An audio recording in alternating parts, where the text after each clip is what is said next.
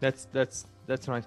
It's it's where you go start on your sculpture, or is that Yeah, something that you were interested in before?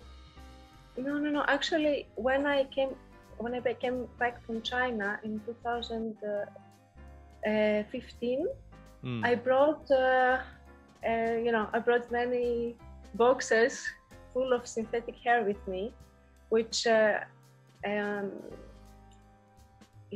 used in China to make all these complicated hairstyles in the Chinese opera, and also for dressing up, which is something they like to do. And yeah, then I started a new body of work, which was based on some elements from the Chinese history and mythology. For example, the fact that the Chinese used to leave their fingernails very long, which was a status symbol for them, because it showed that they don't have to work, but at the same time, they couldn't work anymore. They couldn't use their hands anymore. They made themselves handicapped. Yeah.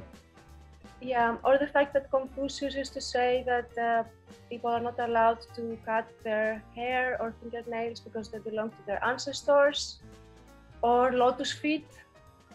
The fact that they used to break the feet in order to fit them in very small shoes. So I started making some kind of metaphorical body prisons that come up from extensions from the same from the same body.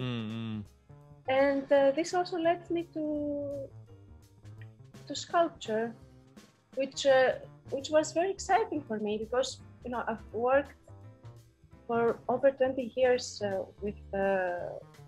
on drawing and painting, which is very important for me, the whole history of art. Yeah. And I'm very serious about it, and I have many expectations from my practice.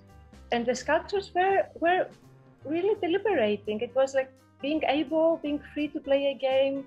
Nice. And also in my practice, there are many contrasts hidden in the picture, while in the sculptures, everything, these elements that are already existing in the drawing, they come out very directly, even brutally.